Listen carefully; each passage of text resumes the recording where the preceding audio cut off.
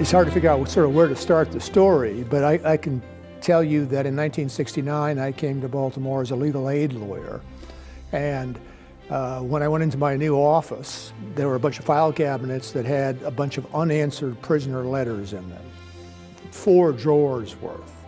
And so I came to this law school and encouraged, solicited volunteer law students to respond to those letters. And I got 20 volunteers in that first group of students. The 60s were a kind of a turbulent time in colleges. A lot of young people were very interested in being involved in something that would improve society.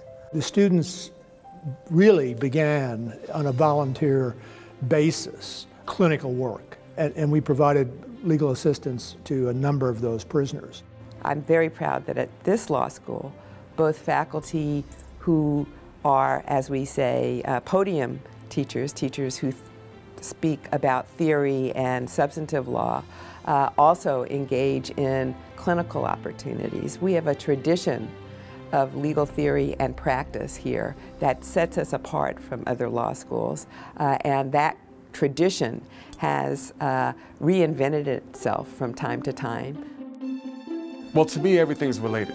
Teaching, scholarship, and service are all related. So certainly my experiences working with students and my client experiences really very much shape my scholarship. Really, my scholarship, I aim to make their world a better place.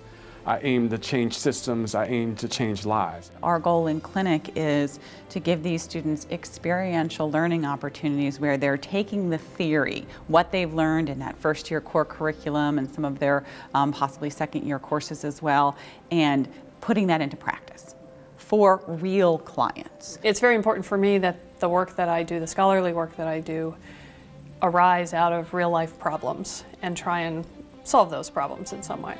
So what I do is look at the issues that come out of our clinic cases and try and write in ways that would be helpful around those issues. The work that I do in my scholarship then helps me to teach my students better about those issues, which makes them better advocates for the clients, so it all feeds into each other. The practice sharpens our theory and gives us laboratories for testing out our ideas and inspiring broader thinking about the problems that we're working on in the clinic. But it's actually the clients that are in many ways the best teachers to our students. For example, going into a hearing, it may be the first time a student has ever been in this kind of a hearing, like, for example, a termination of a housing voucher, whereas the client may have been in those kind of hearings before, so they have some information they can provide to the student that's very helpful. So there really is a partnership, so students really learn to work as partners with their clients in terms of trying to solve difficult problems. For the students to realize that this is no longer just about a grade, but it is about real people's lives. It gives them a heightened sense of professional responsibility. And it's a responsibility that is deeply challenging for some of my students, and it's scary for them.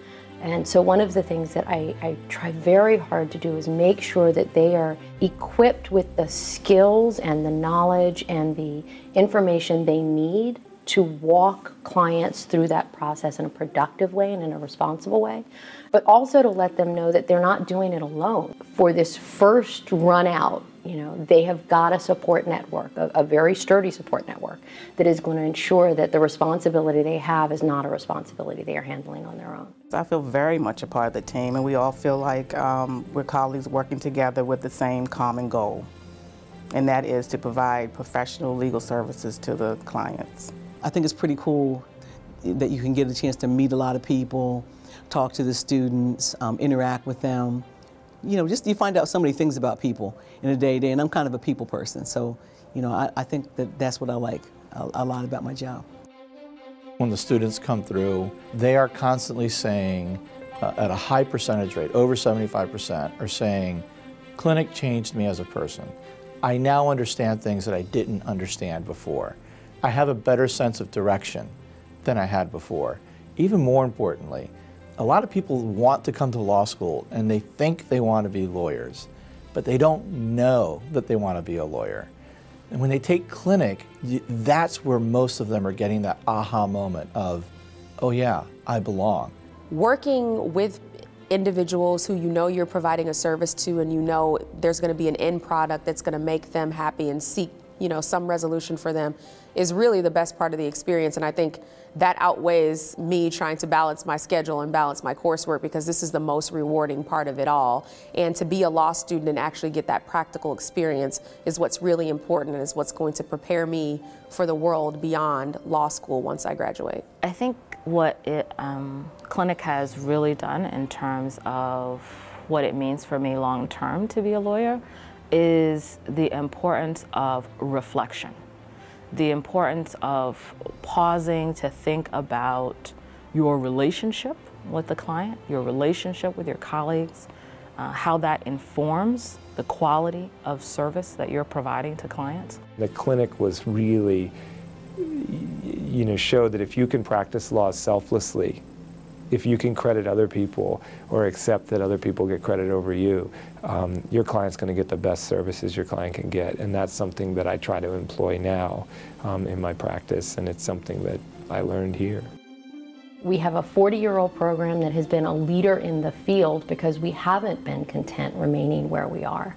We were pushing experiential learning when pushing experiential learning was not a trendy topic, so to speak.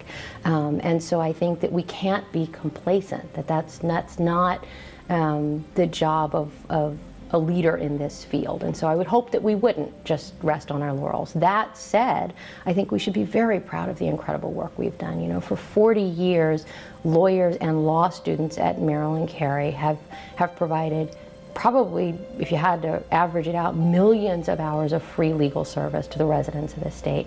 And that's something I think we should be very proud of. That experience has built a deep well of expertise among the faculty that are teaching in the clinic, among the students who are coming through the clinic.